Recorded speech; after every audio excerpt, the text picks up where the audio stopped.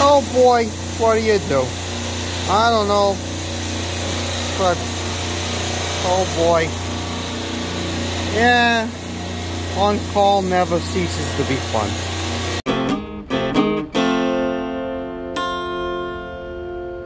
So how to fix a leaking oil line online. So first, very calmly, and you know, just very calmly close that service valve to the oil reservoir. You don't want to lose any more. Walk over to here, switch off your switches. Now no compressors will be running. Then we're going to go through, take off all the caps and all the oil lines. Take up your service wrench. We're going to close all the oil lines on them. The oil equalization line and the other line. Why? Well, if we look at this, this comes down to your oil filter through, and you can see it goes into all the oil. So it's on the compressor side where the leak is. So remember, the oil is hooked up to the crankcase side of the compressor, which is hooked up to the suction side of the system. So if all these are open, you're going to just be pouring suction pressure right into these lines. So even if you isolate it from the oil side, you're just going to have suction pressure blasting through these lines. If you don't isolate it, you know, it's not going to work. So we're going to go through, we're going to isolate it. Now, I'm going to have to, after you isolate the whole thing, go to your truck, get your vacuum pump. Now, those of you that are screaming at the screen, why don't you try to just tighten up the bolt? I did try to tighten up the bolt. So what I would recommend doing is, so I isolated it at the reservoir, isolated it here, and try to tighten up that bolt. So, I mean, well, the nut. So what I did was I actually loosened up the nut a little bit, tried to see if maybe it was over tightened or something, and then it got worse when I loosened it up. So then I tightened it down, and it's already leaking. So what's the worst that can happen? So I tightened the dickens out of it, and somebody must have, well, looks like what happened is, you can see a cat litter. Maybe somebody came and tried to tighten it, a new guy or something. I don't know. Maybe it's just, this isn't the first time this has happened to me. I've posted other videos on it. Oil lines, you know, vibration and stuff, they just go. So, but anyway, so that nut is no good. So we're gonna have to re-flare it and pull the vacuum. And it's not a big deal. But remember, just be calm, okay? Like, don't risk your life for bagel bites, okay? Like, if you lose your job, you lose your job. You got a wife and kids to get home to, get home to them. Okay, just, you know, do what you can. You know, just go through, do your thing, okay? Also, I went upstairs. I got some tidy cat litter from the pet section of the store. Just tell the manager, hey, I'm taking these. And if they say, you know, like, oh, you got to pay for those, say, all right, well, good luck with your $10,000 worth of product loss, or you can give me $40 worth of cat litter. I'm going to spread it around on the ground so I don't slip and fall, get hurt. Now I got more issues going down. And we're also going to have to add, you know, probably, well, I don't know how many gallons this rack is, but I'll take a look in a minute. Also, even look right there. It looks like that's even might be leaking from in there too. Actually, no, it's just traveling down there. But if you start to feel sick, vacate and leave, because there is literally mist oil in the air. So we come up here and we look. Sometimes it has how much oil is in there. Now there's no oil in there, so I'm gonna take a look. That's filled with oil, filled with oil, filled with oil, and filled with, no, not quite filled with oil. So we're probably going to put in maybe a gallon, maybe two. I think I only have 1 gallon on my truck, so it is what it is, but we're going to try to get 1 sight glass floating in this oil reservoir right there. So anyway, I'm going to lay out the cat litter, and we're going to get going on this. So keep moving forward. So as you can see, the leaking stopped. Now I can still feel a little bit of pressure coming out right there. But no more oil's throwing out, because now the pressure's going down to nothing, because it is a pretty large leak. And so after you do the leak, you also got to check your refrigerant level as well. I probably need to dump, you know, 20 to 50 pounds into this rack. Let's see what kind of refrigerant in it. Up on this tag, 404A. So we'll just get moving. Recommendation: use these Tidy Cats. I am not sponsored by Tidy Cats, but these are fantastic because you can sweep it up, throw it back in it, and then dispose of it properly. Just my basic flare kit from Amazon, like 35 bucks. So I got my vacuum pump, some gloves, some rags, some, you know, big blue micro leak detector. I'm gonna need pads. Oh, extension cord. I could use extension cord. We're gonna go in there, and so we don't really need a recovery machine because all the refrigerants are already bled out of the line. Now, also, like, make sure that you talk to your, what's it called, to the manager. So I had to shut down the rack. Told the manager, you're gonna start getting alarms all in your rack. So yeah, just communicate that clearly. Just say, hey, you know, you have a major issue, we have to shut everything down. And you know, depending on the store, typically you got about you got to think these cases go into defrost for an hour, right? So a lot of them, it's like an hour before they start alarming, something like that, especially on the medium temp side. So, you know, I'm not too worried. A lot of them nowadays have doors, so I just told her, you know, should be up and running in about an hour. So before we go crazy and cut off the flare, let's see, you know, if the flare is cracked. Because the truth is, maybe, you know, it's possible somebody maybe tried to change oil filter or something, I don't know, and didn't do it right, or maybe it just got cockeyed, I don't know. But if we look, the flare actually looks, it looks fine. There's nothing that looks wrong, so I tried tightening it and it only got worse. But, I mean, that flare looks pretty good. Now let's check from the other side. You know, you gotta think that when you do these things, as least invasive as possible.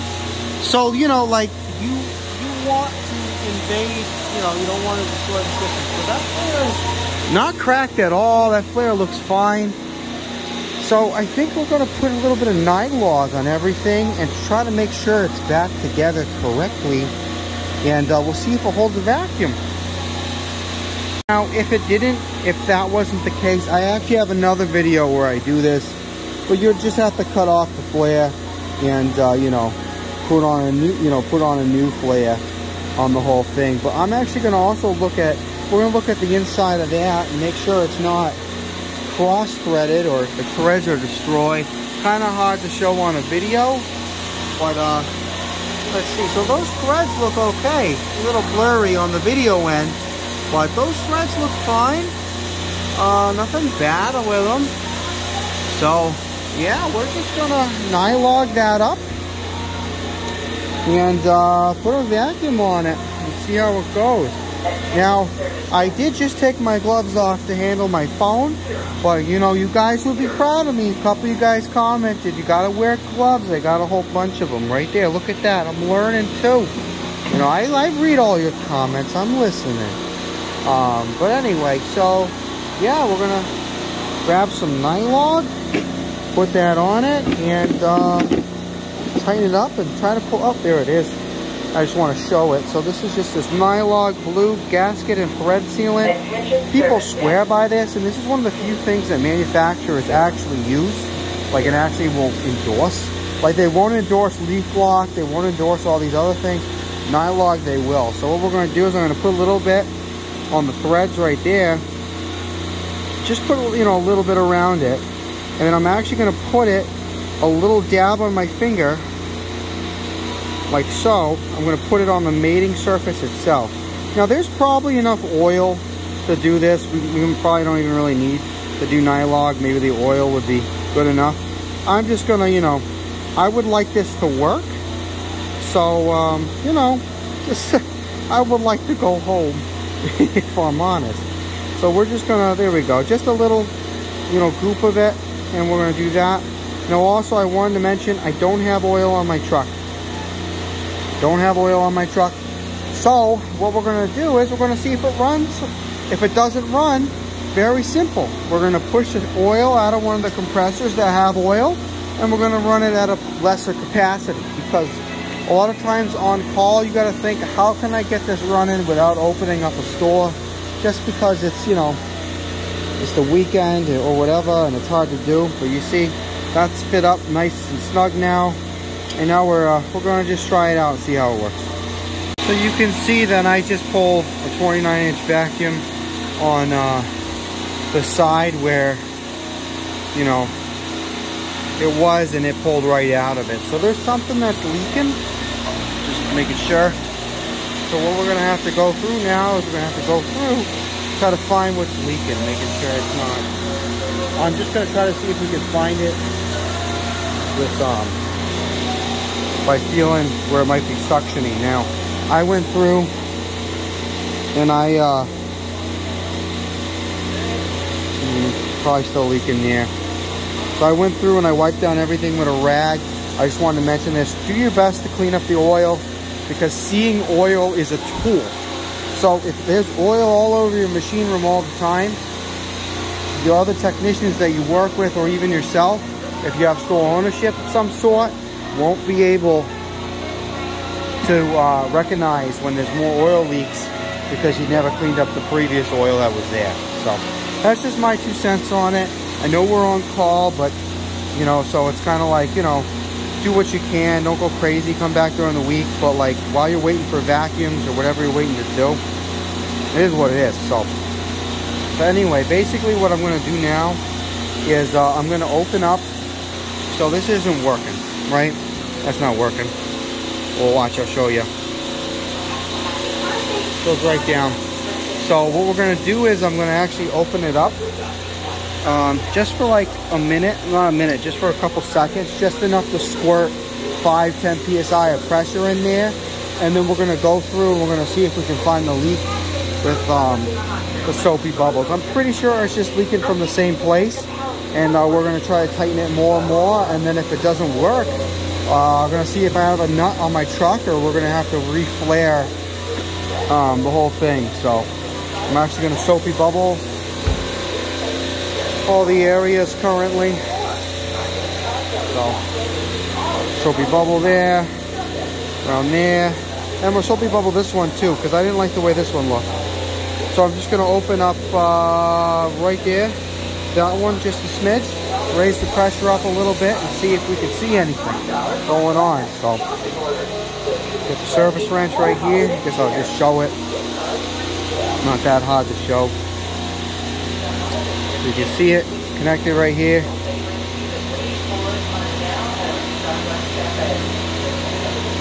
Put this on. And that looks pretty rounded, unfortunately, but just a little crack, just a touch.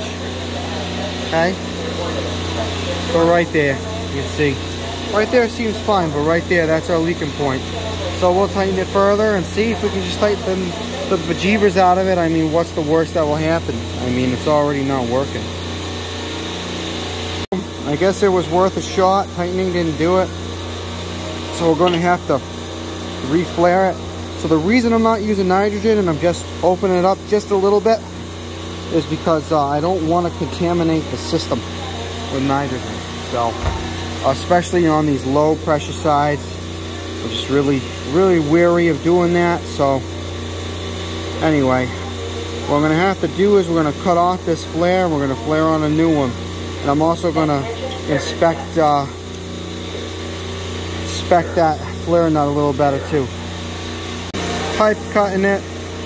So you can see I hooked that thing on there for 3/8. Now the way that this jig works is you put it out about 1/8 of an inch or so, and then you attach this fellow on there and screw it in. Now we could take the whole thing off by unscrewing it there, moving it over there, but I know that that's working, so I don't want to risk anything else, and it's not really that hard to work in this area. So I put a little bit of nylon on there to grease that, so we're gonna put it in all the way and we'll see how it goes. Also, I almost just did it, but you gotta make sure your nut's on first or it's not gonna work. So the threads inside that nut, we can get a better examination. They're fine. That back part of the nut looks fine, so we're just gonna reflare it. And we gotta make sure that that flare, you see that bottom cavity? We gotta make sure that flare fits the entirety of that bottom cavity to the best that we can make it do. So there's like a seating surface back there, and we got to make sure that flare fits from one side all the way to the other. So you can see it's just clicked on there, and we're just smushing it in. We're trying to get it to fill in that space little by little. So you know, you hold it in place, you turn it just a smidge, and then you just give it a second to rest and expand, and you just keep going. All right, so you can see that that flare is now filled that entire space. And we're gonna take this apart and we're gonna take a look. Now, unfortunately, there's a little bit of these, you know, like grip marks from the flaring tool. We'll probably have to sand those off, but we're just gonna have to send it and see if it works. But as you can see, that this fits pretty good in there. Oh yeah, that fits good. I'm gonna come around the other side and take a look and make sure it seats nicely in there. So you can see, kind of on an angle, but that fills up the entire seating surface. So I think I'm gonna sand that down lightly, put some oil on it, and give it a shot. Well, nylon too. Probably just nylon on it.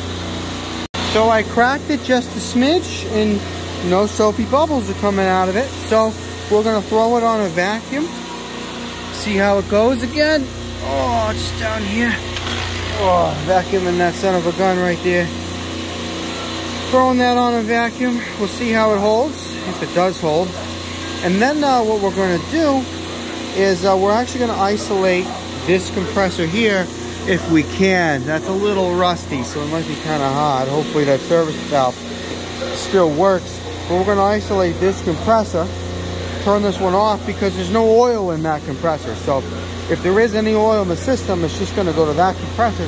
That one has oil, that one has half oil, and that one has oil. So we want the oil to kind of just rotate between the three compressors that we know have oil.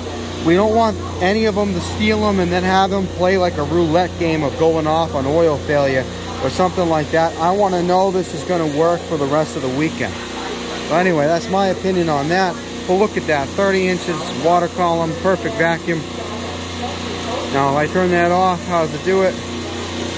Oh yeah, that holds that just fine. 30 inches of water column, perfect vacuum, good to go.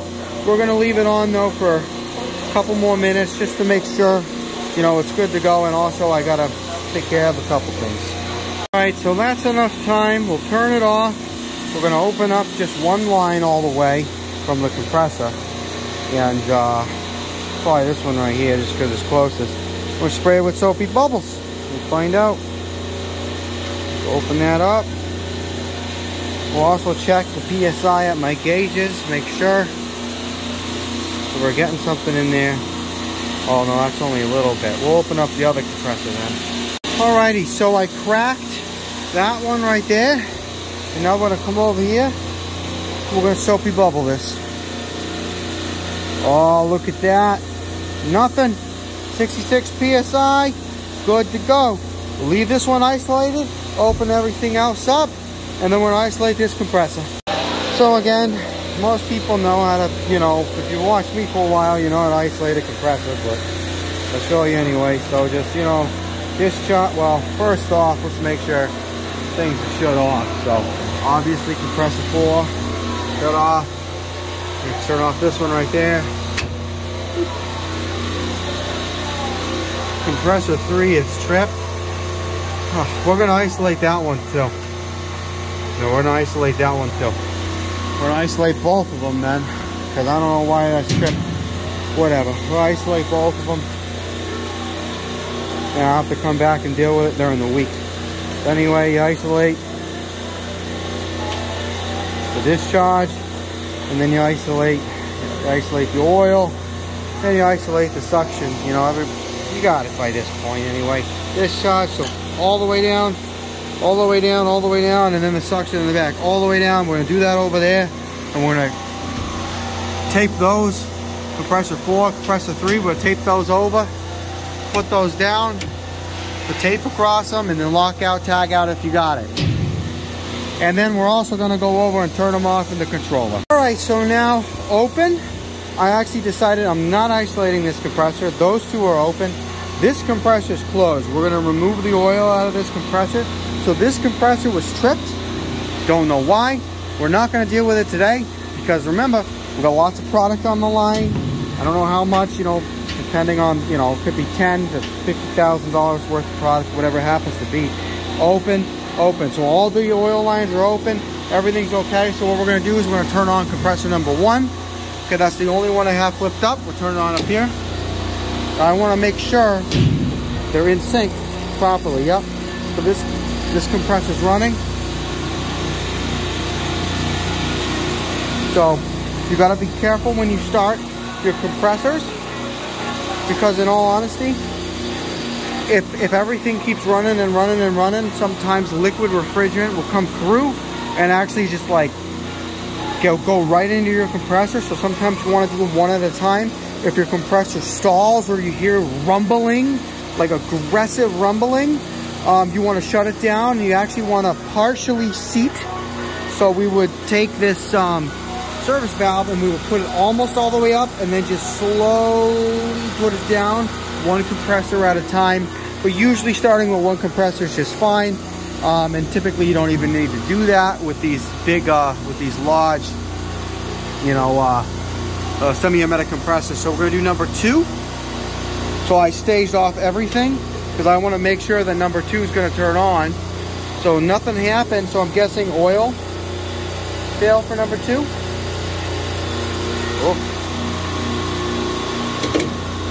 Oh. So that's labeled wrong. As you can see, that would have turned on number 3. No. That's not good at all. I have to fix that. So number 2. So you can see. So we're gonna, we verify that that's okay. We'll turn this on. Turn on number 2. All right. This is running also. All right, we're gonna leave that in the trip position. And then number 4, we're just gonna make sure. Yeah, you can see it's moving right there. We'll turn on number 4, which is not isolated. So we'll turn this up. Oh, turn this up. Turn on number 4. I believe it's probably tripped on oil safety, so we're gonna hit that. And we'll let it do its thing. And while that's doing that, we're actually going to, what we're gonna do is I'm actually gonna feed discharge, right? We're gonna feed that through my gauges into the back of this compressor. Those of you who know me long enough have seen enough videos. I've done this multiple times with different compressors. We have this one hooked up to the oil pump. The high pressure is gonna pressurize this compressor to like 200 PSI. It's gonna push the oil out and feed it into the suction. And then that big compressor over there is gonna suck that oil up and it's gonna push it through the discharge oil separator back into the oil line. So I'm gonna let that do its thing. I'm actually gonna wait for it to build up pressure first because it seems like it needs to do that. When this gets to an appropriate discharge pressure, I'm then going to use it to push the oil out of the other compressor. And while all that's working and everything's pulling back down, I'm gonna sweep up all this garbage and pick up all my tools.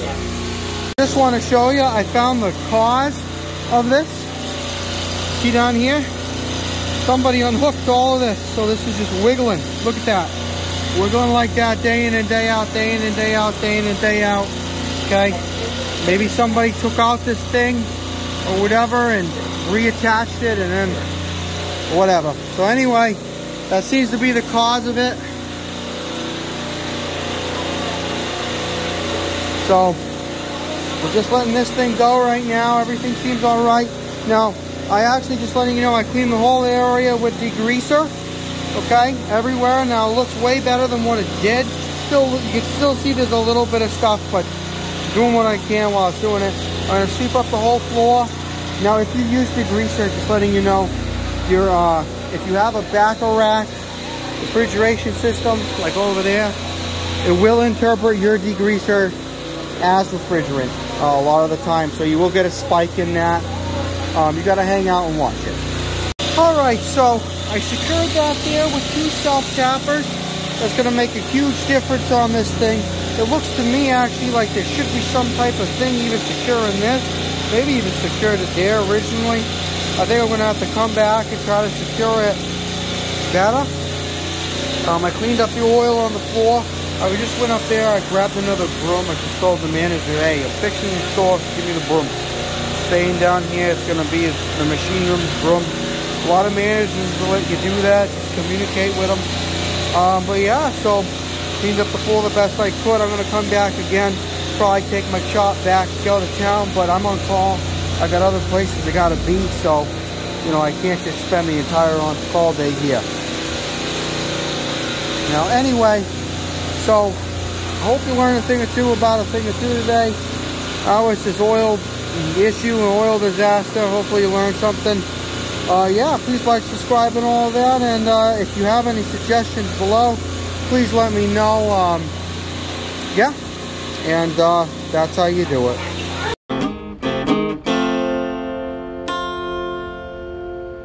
So, pro refrigeration tip here. If you're on call, eat when you can, because it really stinks at 2 in the morning. So eat what you can. I got some Singapore noodles.